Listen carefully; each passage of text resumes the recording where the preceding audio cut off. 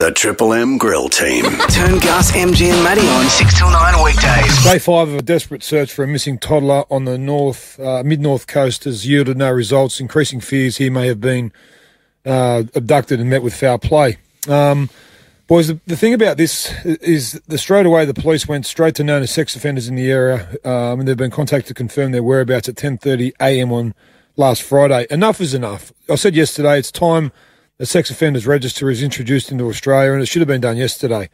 Pedophiles, they know where the kids are, but the kids don't know where they are, and that's the most scary thing about it. And a man who's gone to jail for his stance on pedophiles, and I think will be very, very outraged by this story as well, is Derryn Hinch. And Derryn, we welcome you to the Grill Team this morning, mate. How are you? Mark, good morning, guys. Hello, Derryn. Mate, what we said yesterday, and we had callers saying, look, if we know where sex offenders are, that we'd harm them. I suppose if they brought in some rule and regulation that says if you touch any sex offenders without knowing they did anything, well, you're just as bad as them. But look, if you touch any sex offender, whether they did anything or didn't do anything, you're committing a crime. That's right. I'm totally opposed to vigilantes. Yes. The only people I block on my page when they say kill them, shoot them, strangle them, castrate them, they lock them up and leave them locked up for a long, long time. In the United States, they've had a public sex register for 19 years. Wow. And in Texas, it says if you use this information to either damage a person or damage property, you will be charged. Yes. That's the way it should be. But look, it's just common sense. I've now got 154,000 signatures on my petition for a public register. Wow. And I've spent time with the Queensland Attorney General. I think that's the first state that we've got a chance of getting a register, but it has to be national. I'll give you an example. A couple of weeks ago, for my Hinch tube on the net, I found information that a convicted sex offender who's been offending since the 1950s had been quietly released back into the Melbourne community. And remember, for pedophiles, anonymity and secrecy are their greatest weapon. That's their greatest weapon. And he had been released back in the community secretly, one block from a primary school. God. And I tracked him down and interviewed him, bailed him up, and I talked to the coppers, and they said they could not even warn the primary school principal nearby or tell her because of privacy issues. Unbelievable. World's gone mad. Now, I've got a case I wrote about yesterday on my blog about in Queensland, near Caboolture, where a father is petrified because his 3 young daughters, aged 7 to 12, were victims. That man has been released in the community less than 30 k's from where they live, but they don't know officially if he has been released. They can't find out. And this sort of stuff, you publish their names, their photographs. Vigilantism doesn't occur in the United States because of the restrictions we've told you about. I'm not saying it won't ever happen. I'm not that naive. But, guys, it is just that tragic case you got in New South Wales. I mean, we did a jail to justice walk back in May from the jail I was in, 180 k's to Parliament House in protest. And eight families victims walked with me, including Daniel and Denise Morecambe. Now, their son's killer should never have been out of jail for what he did in Darwin in a caravan park before that. So that was one issue. The other one was nobody knew who he was or where he was. He went to church and all this crap that they talk about. But what do the police say to you? What do they say when you say this? What's the head of the police say when you say, look, it's common sense? But I've talked to senior coppers in Victoria, and one said to me just the day before I went on the walk, we were talking about logistics, and he said, Derryn, we've got 5,000 sex offenders on the register in Victoria. I think you've got 7,000 in New South Wales. He said, we're out there saying we've got to register. He said, we can't cope. Now, in the town of Ballarat, small town in Victoria, I talked to the local coppers there. They've got 126 registered sex offenders on their register. And what the senior sergeant said to me, if I visited 3 of them a day, I couldn't visit them all once a month.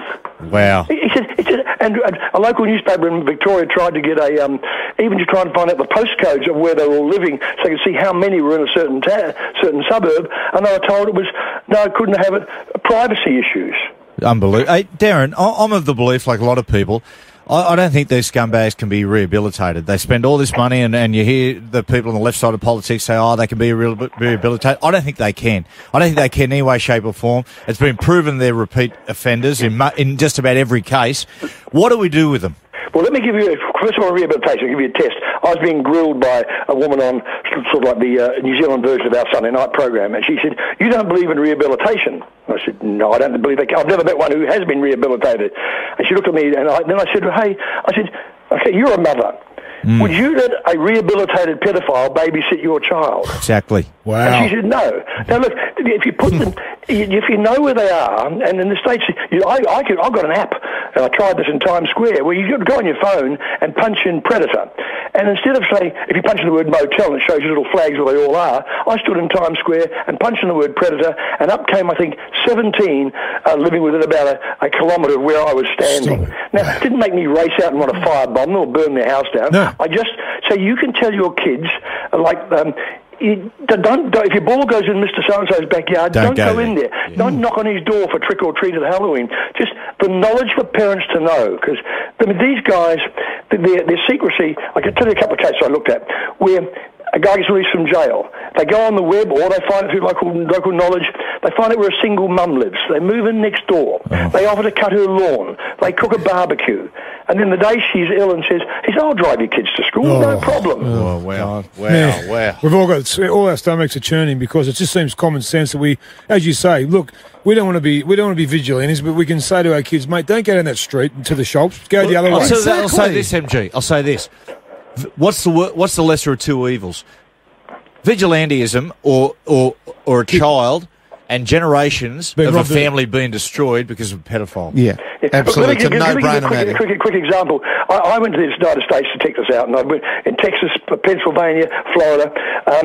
Sarah Monahan, the girl, the Robert Hughes victim in Hey Dad, she drove me around Texas, and she had an app and showed me, and she punched up a couple of names, and we drove down the street, and this guy lived there with an American flag on his porch and a pickup truck in his driveway, and nobody's burning his house down, but she said she had an Australian exchange student staying with her, and just said to her, "Look, don't go down that street, because this guy is a convicted sex offender, and his photograph's there, and his address there, and his name is there." Wow. I met a sheriff in Florida, and he drove me around, and down there they put signs, big red signs on the front lawn saying, "Beware, caution, predator lives here," with his name on it.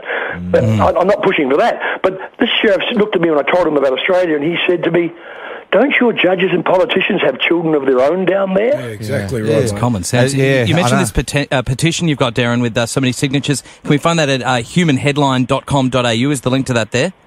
It is, yes, and that is there. And look, just sign it. I said 154,000 so far, and we'll sign it today. It will happen. It's going to take a long time, but I'm not dead yet, and I'll keep pushing until we do. Hey, you look far from dead, mate. You look a million. Although a couple of years ago you looked touch and go. Hey, I look like Rock Hudson 3 days before he died of AIDS. The Grill Team, Gus, MG, and Matty Johns. Triple M Breakfast.